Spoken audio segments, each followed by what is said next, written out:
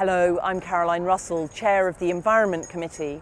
Our role is to review and investigate the development and delivery of the Mayor's strategies on air quality, water, waste, climate change and energy.